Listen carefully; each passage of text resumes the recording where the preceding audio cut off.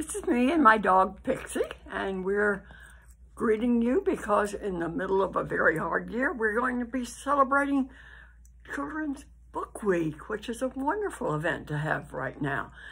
I'm Katherine Paterson. I was the National Ambassador from 2010 to 2011, and I love being the National Ambassador. I was telling someone the other day about going over the Mount Washington in a snowstorm to get to the school that had won me as a prize. They'd ask schools, what would you do if the National Ambassador came to your school?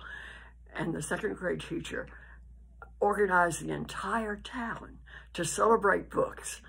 And there were activities of every sort, and the children and their parents were doing them together, and even the superintendent of schools came, and I think the mayor was there as well. Everybody came to celebrate books. It was a wonderful, wonderful time. Have a great Children's Book Week and just keep reading.